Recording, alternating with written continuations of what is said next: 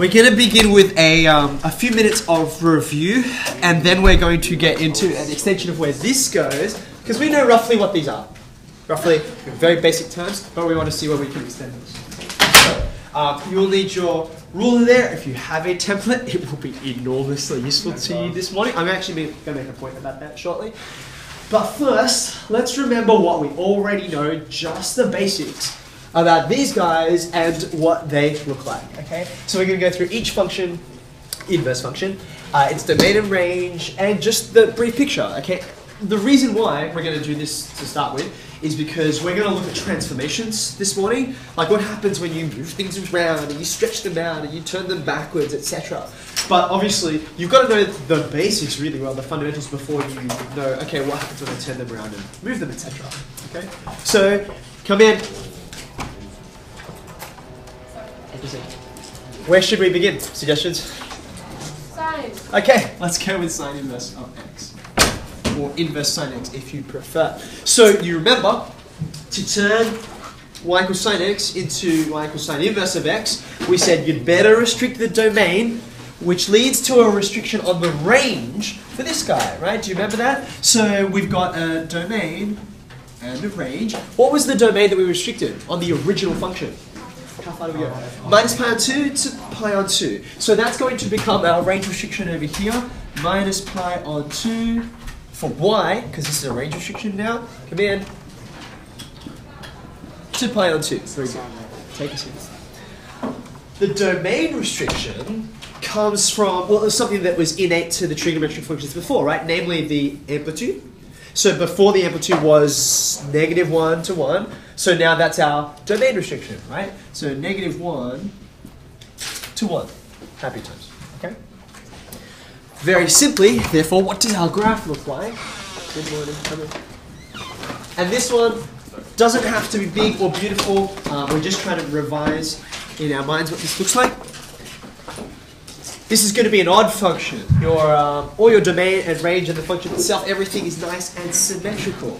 So just like the original sine function, which in this domain, right, was an increasing function, you remember the inverse of an increasing function is also going to be an increasing function. So that's why we're coming up from here to here. Do you remember that? Okay. Now previously we had like horizontal stationary points, horizontal tangents, if that's the only kind of turning point there are.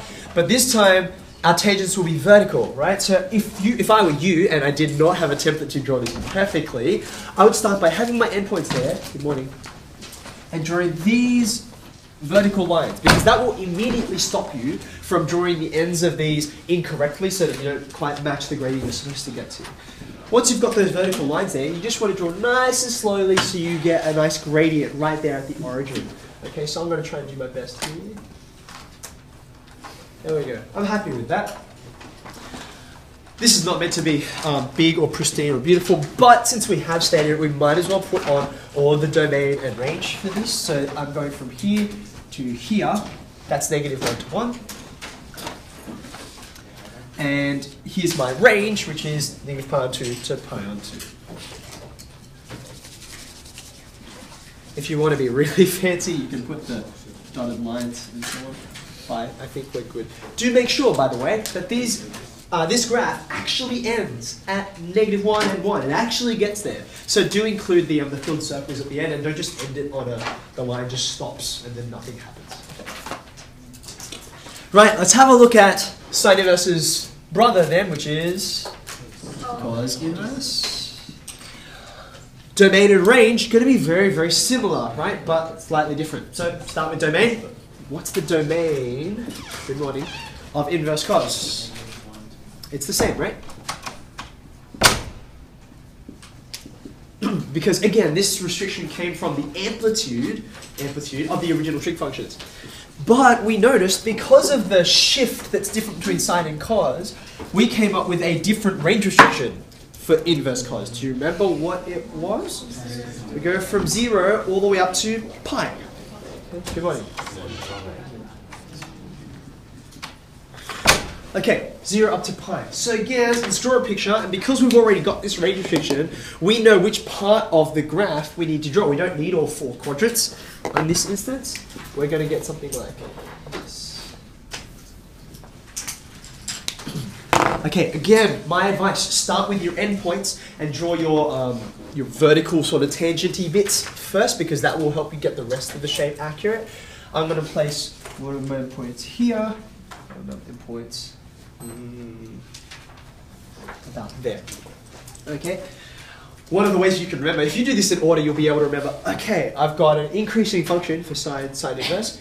In the same domain that I restricted before, cos is starting from 1 and it comes down to -1. So it's a decreasing function in that domain, which means that its inverse is also going to be decreasing, right? So it's one of the ways you can remember which one is which. I need to put that midpoint in there. By the way, what is that y-intercept? We know what that y-intercept is. It's pi on 2. Okay. So it does need to be halfway. That's one of the things that we'll be looking for shape and scale. And once you've got that, you've got all the 3 points that are the important ones you want to line up through. There are my vertical bits. There we go. I'm pretty happy with that. Okay. Again, we should put on our labels for these guys, which are important.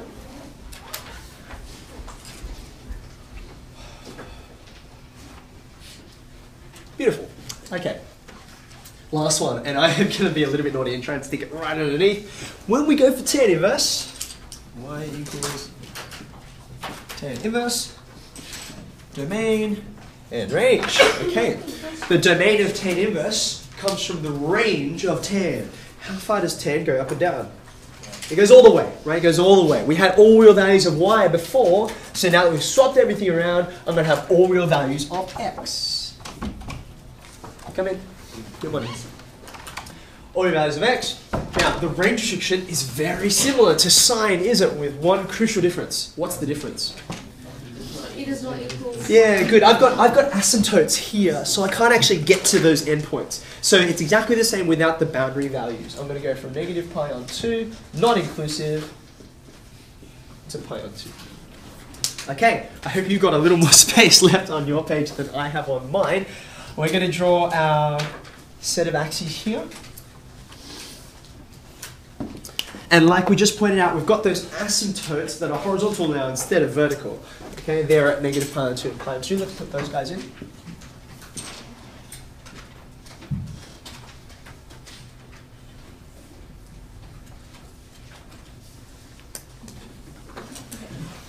Okay, now, I'm going to have, when you think about the concavity switching around, it's going to be horizontal over here. It's going to slice through at the origin. At what angle am I aiming for, roughly? 45 degrees. I want to go for that 45 degrees, or I should say, pi over 4, right? And I want to make sure it's nice and symmetrical. Because, of course, the original function, tan x, is an odd function.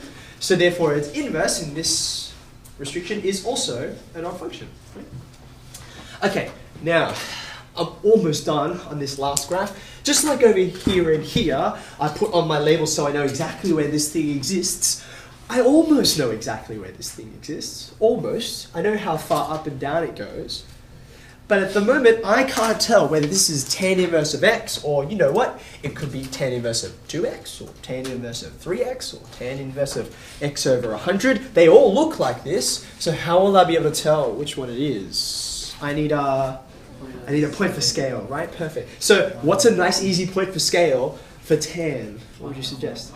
Yeah, pi on 4. Now pi on 4 is extra useful because I've already got pi on 2 right there. So pi on 4 should be exactly halfway. Does that make sense? And again, that's something I should be able to measure and look at by eye. We're really good at halving things, right? So if I call that one pi on 4, that should be 1. Okay.